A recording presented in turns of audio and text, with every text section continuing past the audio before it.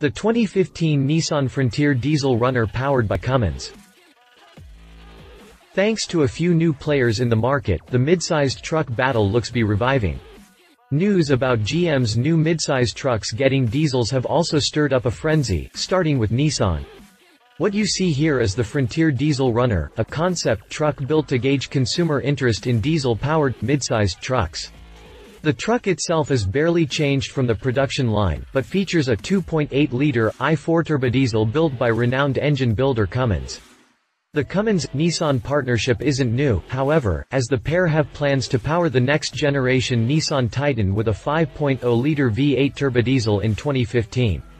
The Frontier's diesel engine is expected to produce around 200 horsepower and more than 350 pound-feet of torque, all while increasing fuel efficiency by 35% over the standard 4.0-liter gasoline V6 engine.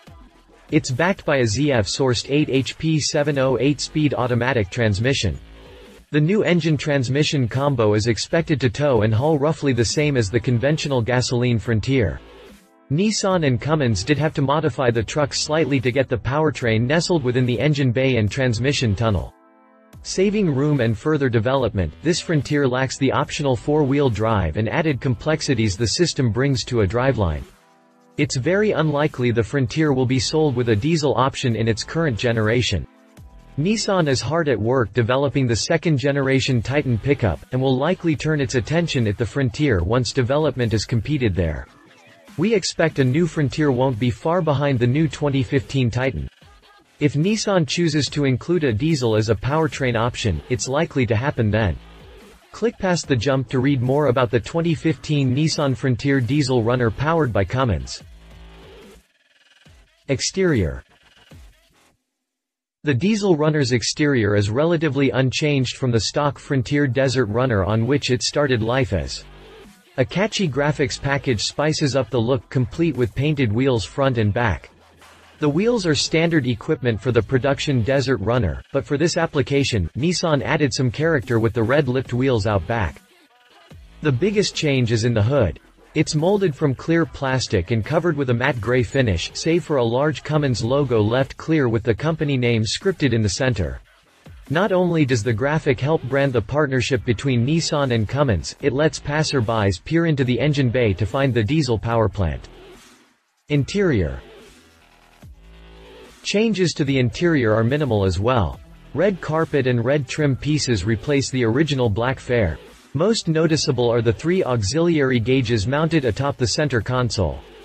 A pyrometer, exhaust gas temperature, boost gauge and transmission temperature gauge help keep the driver informed about under-hood statuses. Drivetrain. This is where the story lies. The Cummins-sourced 2.8-liter i4 turbodiesel produces roughly 200 horsepower and over 350 pound-feet of torque. Power is sent to the rear wheels via a ZF-sourced 8 HP 708-speed automatic transmission. Although towing and payload capacities are expected to remain the same, the diesel does afford some impressive fuel economy increases.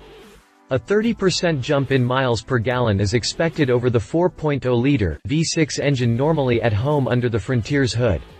A 3.13 axle ratio helps the mileage situation by providing tall gearing intended for more highway use. Prices. There's definitely no word on pricing yet, as this Frontier is just a concept. However, that's not going to stop us from speculating. The 2014 Nissan Frontier Desert Runner in crew cab configuration on which this concept is based has a starting price of $26,200, figure in the average cost of opting for the oil burner, and you're looking at an addition $5,000 to $6,000 cost. Note, opting for the diesel in most HD trucks costs upwards of $7,000, so we figure prices would drop for the smaller, less powerful i4 diesel in the midsize category. Competition.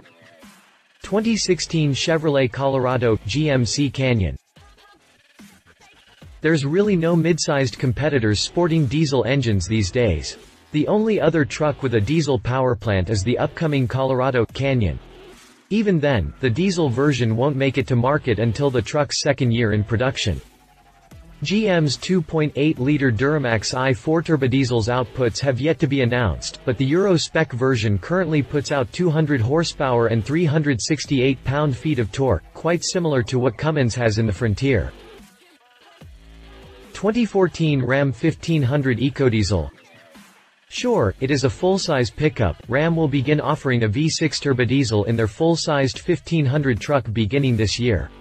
That truck just received an EPA rating of 28 mpg combined, an impressive number for a full-size truck weighing much more than the smaller Frontier. Conclusion: bringing diesels to the midsize truck market is a win-win for everybody. More power and torque help haul loads more effectively while simultaneously getting better fuel mileage. The two downsides to going diesel have traditionally been buy-in costs and higher operating expenses. Although regular oil changes might cost more, diesels tend to last longer in between rebuilds than their gasoline counterparts. It's the old conundrum of pick your poison. Love it. 30% increase in fuel efficiency, loads of low-end torque. The Cummins nameplate is undeniably cool. Leave it. Higher buy-in price, higher operating expenses. We'll have to wait a few years before this actually happens. If you liked this video, please share your thoughts in the comments below and don't forget to hit the subscribe button.